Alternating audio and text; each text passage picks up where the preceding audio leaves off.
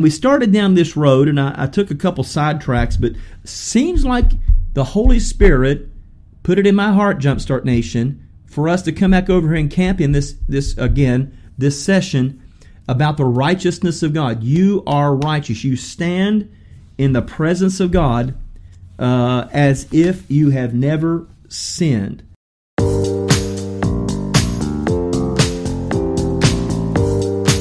Let me read it. It is the ability to stand in the presence of God as if you've never sinned. That's amazing.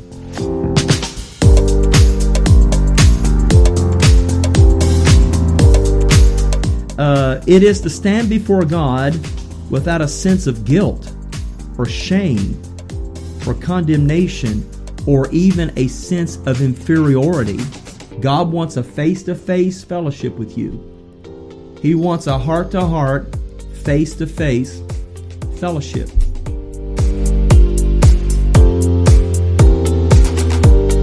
All right. Ephesians 2 says we're seated with Christ in heavenly places. That means you are on fellowship terms. You're not praying up.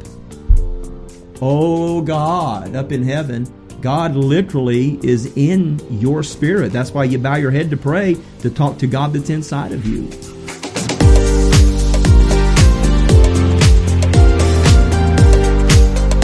And I think sometimes we still have a religious, Old Covenant, Old Testament mental picture of what it means to pray, and it means to pray up to a distant God up in the heavens.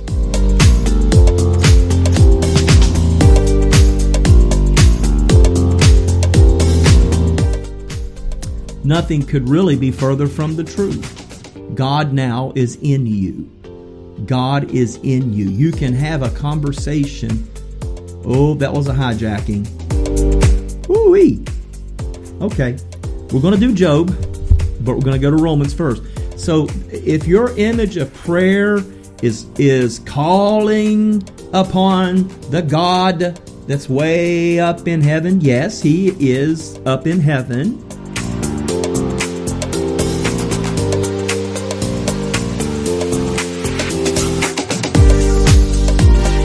But Jesus brought a brand new covenant. He brought a brand new, we still underestimate what happened. A brand new covenant where we are in His class of being. We are in the God class of being. We're not gods, but we're in the God class. We are now sons of God, daughters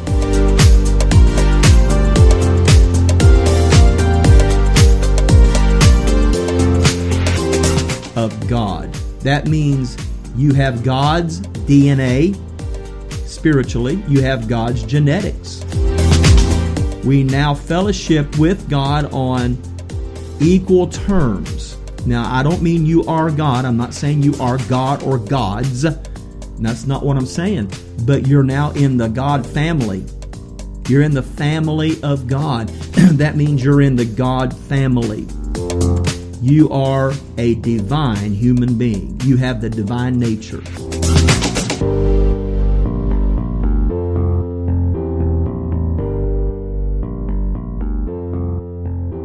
We've still underestimated this, and we hear the word righteousness, and some of us have heard it so much we've almost just kind of made a cliche out of it, but we have really got to get a hold of this picture. So if this picture is you praying and calling upon God, or you're worshiping on Sunday morning, I've been dealing with this at our church, hoping that God's presence will come sweeping in, you're still praying and living under condemnation. You're living in the old covenant. You're still trying to summons God.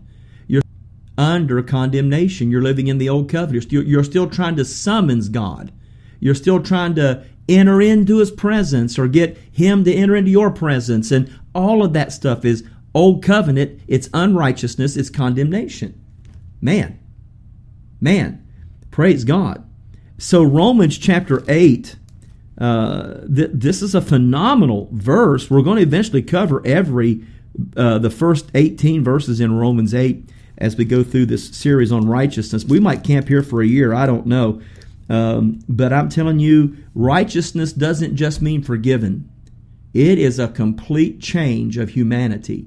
It is a fundamental change of humanity. The Bible says, if any man or woman be in Christ, he's a new creation. Old things are passed away. Behold, all things are become new. Now, we've underestimated that verse. Here's how we've read this verse. If any man or woman be in Christ, he's a new creation. Hallelujah. I get a brand new start. Man, I'm forgiven of my past, and I just get a brand new start. It didn't say if any man be in Christ, he gets a brand new start. Same person with a new start. Same person with a new slate. It didn't say you get a brand new slate. He said you are an entirely new creation.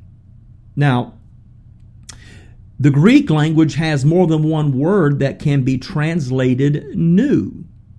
And this Greek word, kainos, K-A-I-N-O-S, means new in the sense of it's never existed before. Not new in age. Like, well, somebody may have, that's a new car. I mean, that's the latest model. But the fact is, cars have existed for decades. It's just a new version of car. It's, so hey, you got the newest model of Corvette. You got the newest version. You've got the new Corvette or the new Camaro or the new whatever. Well, it's still a car. It's just a new version of car.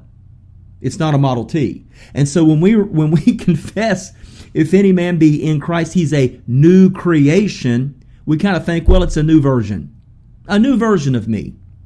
What the Holy Spirit is saying when he says you are new, kainos, you are a type of humanity that has never existed ever before. It's a totally different, I don't want to say animal, but speaking figuratively, you're a species of humanity that's never existed before. Satan looks at you and thinks, how did God do that? This is completely new, completely different. Not an iteration of an old thing. You're not humanity 2.0. You're a humanity that's never existed before. Man. And then it goes on to say, if I've been hijacked, wow. We're not even in Job. If any man be in Christ, he is a new creation. Old things have passed away. And we've interpreted this as, well, my past is gone. Hallelujah. Thank God my past is gone. I get a brand new start. I get a clean slate. Thank God old things are passed away. Now, this word old is the Greek word palaios. We get paleo. Paleo.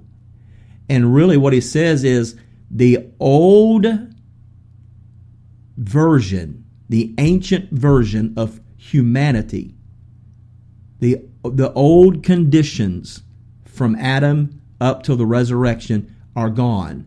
There is a brand new condition. There's a brand new thing happening that's never happened before. You are an absolute miracle. When we say you're the righteousness of God in Christ, even angels shudder at it. They're like, how did you convert this? How did this, God, this is amazing. This is new. This is something new, man. Old things have passed away. The old way of living, the old humanity, paleo man, the old type of humanity is gone. You live in a completely different realm than an unsaved person. You live on a completely different plane than a person that's not born again. Then he says, behold, all things are new. Behold, all things are new. Notice he says, behold, look, pay attention, take a look at it. What's he saying? All things are new. It doesn't just mean you have a new slate. It means you are in a complete different human race. Now listen to me. There are two types of humans on the earth right now. There's paleo man, the man that's not born again. He's just an iteration of Adam. He's just a descendant of Noah, of Shem, Ham, and Japheth. Paleo man. Okay? But there is a new type of humanity. There's a new type of human on the earth that has never existed before, that angels absolutely are blown away by it, and so is Satan and demons. They're amazed. Okay? And we are a type of human, even more than Adam and Eve. We literally have received the God nature in us, a new creation that's not dependent on our obedience. Now, when God breathed into Adam and Eve, it was still maintained by their performance. God said, don't eat of that tree of the knowledge of good and evil. If you do, you're going to die. We now have received a nature and a we are a new humanity, a new type of race that is not based on my obedience. It's based on the obedience of Jesus. He ate of the tree of death, which became the tree of life. Now, many people, and so it's based on Jesus. It's not based like Adam. He could lose it. If you're in Christ and you stay in Christ, you cannot lose your righteousness if you stay in Christ, if you elect to do that. Okay? It's not dependent on your obedience. It's dependent on His. So if any man be in Christ, he's a new type of humanity. This is amazing. We still don't really know who we are in the spirit realm and even in our bodies. We don't understand that there's been fundamental change in our bodies. Old things, the old way of living, old humanity. You see, if you're not careful, you're a new type of humanity trying to live by the logic, the logos of old humanity. Here's old humanity's mathematics. 2 plus 2 equals 4. Now, that's true in the natural. But have you ever noticed that God has a way of meeting your needs that does not add up in your checkbook? Have you ever noticed that? God knows how to meet your needs and supply more than enough, and it didn't make sense mathematically. There's a new system on the earth that goes beyond natural reasoning, that goes beyond natural logos. See, the Bible says, man, I'm getting way out here, but the Bible says this. The Bible says Jesus was the Word, the Logos, and the Logos was with God, and the Logos was God. We get the word logic from the word logos, which we translate word. So here's what God did. Satan got involved with Adam and got all kinds, and Satan gave Adam his logos, his logic. Eat the tree, dude. Eat of the tree of knowledge of good and evil, because God's holding out on you. He's holding back, and I've got some mystery knowledge for you. Eat of the fruit of the tree, and you'll discover this mystic knowledge. Woo! Which ended up being knowledge about his nakedness. It's a trick. That was Satan's logos. Now, fast forward, and you come to John 1:1. Jesus comes into the earth, and God introduces the Word, the Logos. God introduces His logic into the earth, His way of thinking, His way of doing, His way of dealing. Jesus was the new type of logic, the new type of logos. Praise God. It's based on faith. It's supernatural. And so if you try, and logos is also, we get the word logismos. It's a counting term, to account for something, to count things and to write them down. Jesus is also, God introduced a new accounting system, which means $2 is not $2 in the kingdom of God. $2 inside a dollar is a pile of dollars. Inside of an acorn is a forest. Inside of a dollar, when it's a seed, is a forest of money. There's a new accounting system. If any man be in Christ, he is a new creature operating on a new logos, a new logical system, and a new accounting system, a new logismos. Old things, the old way of doing things, is done with the new creation. Behold, all things are new. How we operate is a completely new game. We're operating on a new logic. We're operating on a new accounting system. And I'm telling you, we got to get this. It's not just a new slate. Praise God. And then the next verse says, behold, all things are of God. All things of these things, all of this new creation and the old humanity going and the new humanity coming in, you're a new type of humanity. All of this is of God. You did not make it yourself. You didn't educate yourself to the point of getting there. You didn't get so smart that you became this. You didn't become so holy that you became this. You were made it by God. It was the working, and you are the outworking, the working of God. You are God's logic with skin wrapped around it. And let me tell you something. God's logos doesn't make sense in the realm of the old paleo humanity. It doesn't make sense. Give money away and you'll have more? What? Lay hands on a sick person and they'll be healed? What? You guys are nuts. Well, we're nuts in the paleo world, but we're not nuts in the kainos world. This new order of humanity, laying on of hands is the best therapy to heal the sick. Also, speaking the word, speaking the logos of God. See, there is a medical logos. There's a medical logic in God's mind. There's a medicine, a medical logos that's different than paleo man's logos about medicine. Paleo man says, cut the thing out, throw it away, cut that organ out, get rid of it. God's medical logos is lay hands on the sick and speak the word over it. Anoint it with oil. Put an anointed cloth on it. Speak the word. Man, we have to understand, as the righteousness of God, we operate on a completely different logical system. The new logos. The new accounting system. Logismos. Man, this is awesome. Say this out loud. Because I am in Christ, I'm a completely new type of humanity. I am a species of humanity that's never existed before. I operate on a completely different logical system. The logic of the kingdom of God.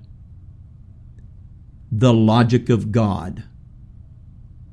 I operate on the word system, not the world system. I am a new creation. Old things have passed away. Paleo, ancient thinking has passed away. I have a new type of thinking that fits a new type of humanity. This is awesome. Oh man, say it out loud. I am beholding and looking into who I am and who God is. And I am being transformed on the outside to fit this new logic on the inside. I'm telling you. Oh man, you know, faith and reason are not, they don't work. Faith is the reasoning of the new man. Faith acting on the word of God, speaking the word of God, forgiving your enemies, humbling yourself, going down to go up, giving to increase. I'm telling you, it's a different type of logic, but it supersedes paleo logic, ancient logic, the logic of Adam's race. There's a new nation on the earth. We are a holy nation. Praise God. That is awesome. Praise, praise, praise God. Hallelujah. Thank you, Jesus. Man, so speak the word, right, Sharon? Speak the word. Speak God's logic. You know, when in the world's logic, you know, when symptoms hit your body, you go around talking about the symptoms and all that. But in the logic of righteousness, you begin to declare the word of God. You say, this is what the word of God says.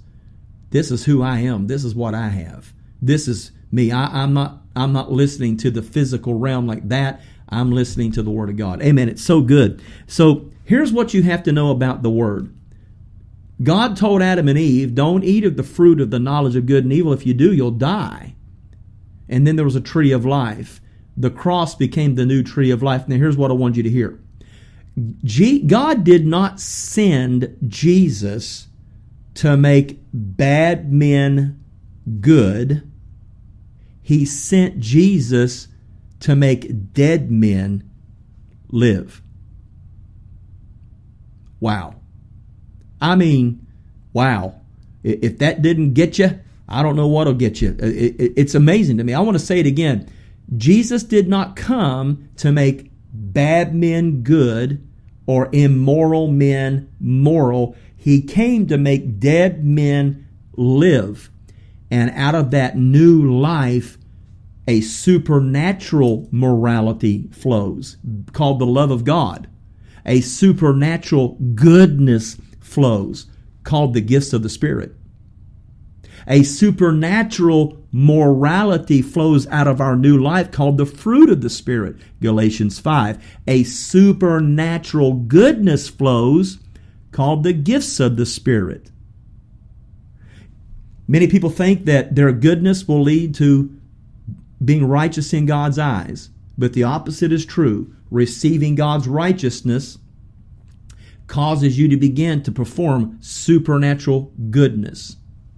Dead works are your efforts to impress God, but they're still done by a spiritually dead man.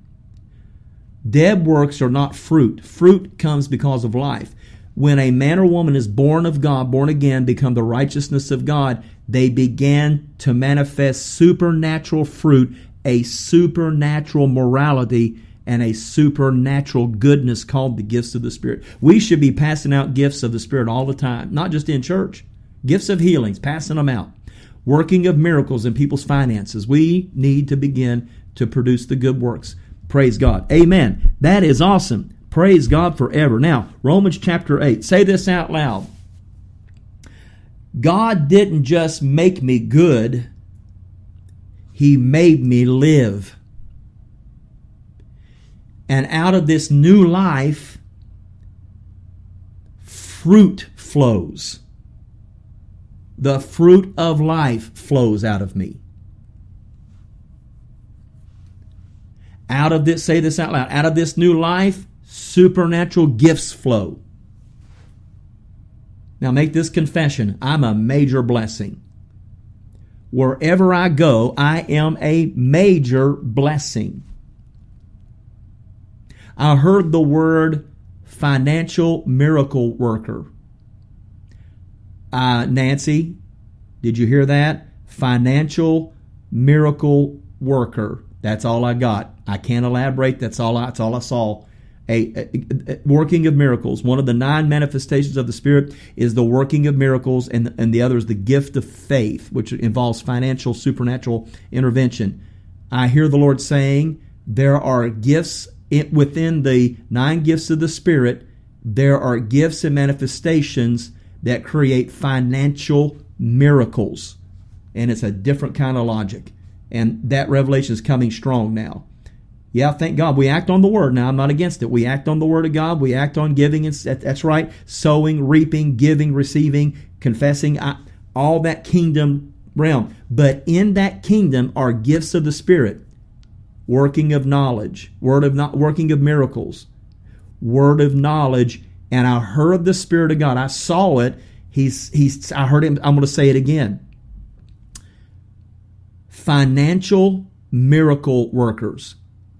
This is what God is doing in somebody. I don't know if it's me or you or someone. It's awesome. Praise God. Hallelujah. Hallelujah.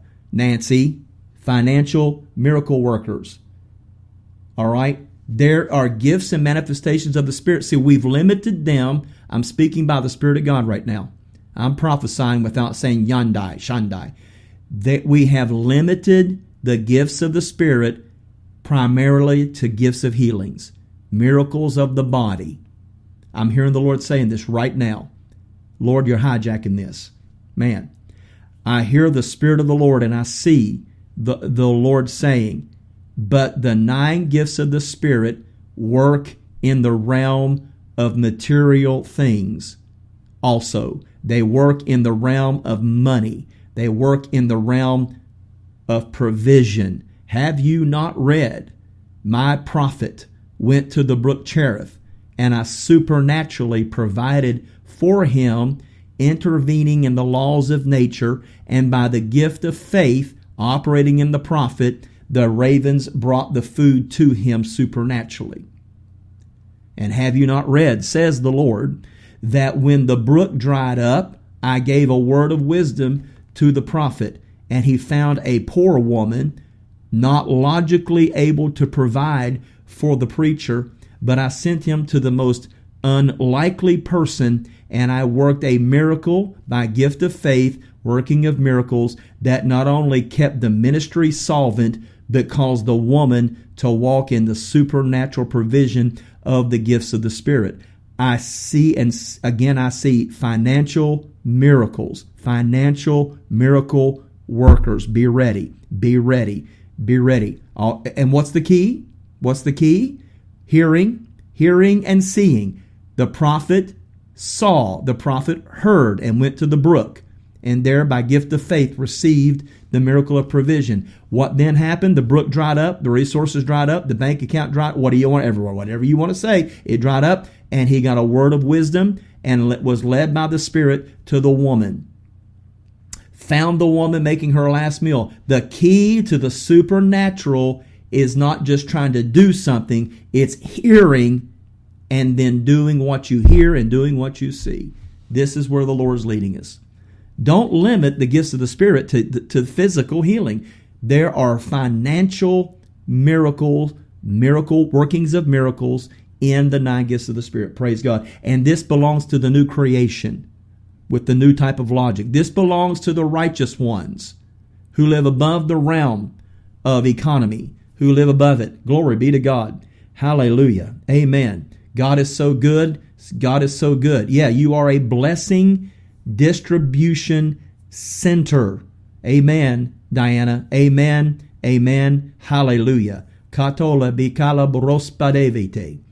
Zizamalana moshanga. Ata bataketa bo otokasada. Yemos amakas abidas abadas kadoa asa adama levidia. Yep. Sekoparjina teste. Yes, the word of the Lord will come through the Bible. Yes, words of wisdom will come as scriptures will come off the page, says the Lord. Words of wisdom, words of knowledge will come from the scriptures. Yes. But words of knowledge and directions also come out of your spirit by the Spirit of God. Heed the leading of the Spirit. Heed the word of God. Listen to the words and the revelations and the promptings of your spirit, and I will lead you into a place of great blessing, both blessed and a blessing that will astound the devil and demons. Angels will be thrilled, and the kingdom of God will be increased in the face of opposition. Thank you, Father. Man, that's good.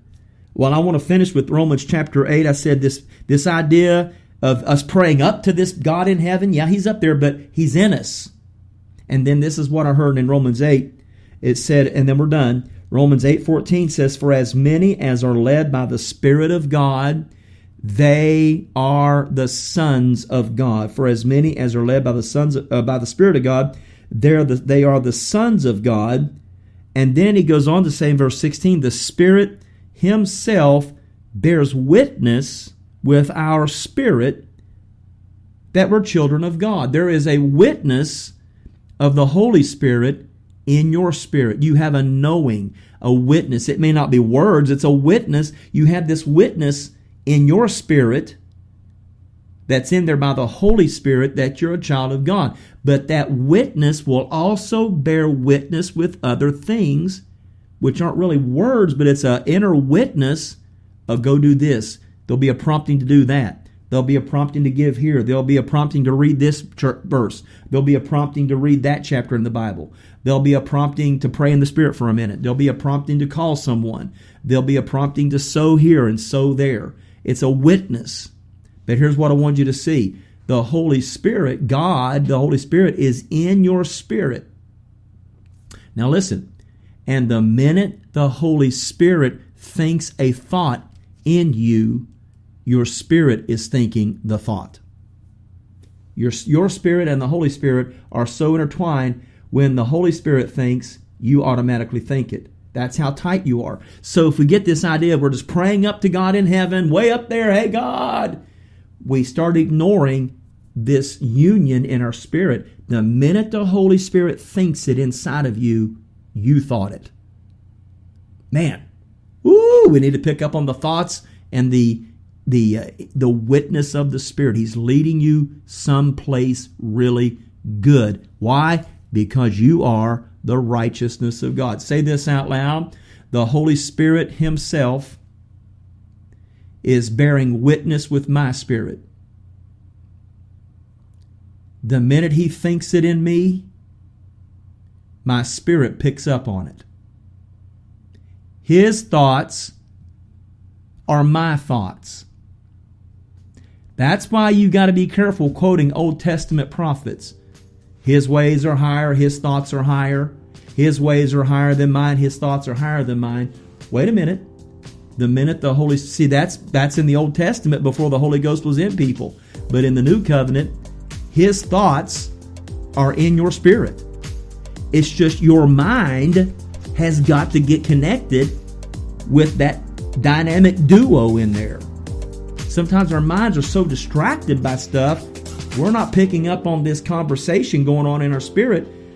Your spirit and the Holy Spirit are so entwined that the minute the Holy Spirit thinks it, you think it in your spirit. Now it's renewing your mind and learning to not be so distracted that we miss out on it. Praise God. I love you guys. Have an awesome rest of your day. I did not either, Jana. I want to grow in my fellowship with my own spirit. I want to get more sensitive to this conversation going on in my spirit. He'll prompt you. He'll prompt you to do things. He'll prompt you to say things. He'll prompt you to give money to ministries or people or whatever. He'll prompt you to pray, and so that accidents are averted. He'll prompt you to love someone that needs a hug or a handshake, or maybe somebody at the store. You'll have this thought, this witness come up in you. It's the Holy Spirit thinking that person needs encouragement. That person needs to be loved. Man, love you guys. Have an awesome rest of the day. We'll see you tomorrow.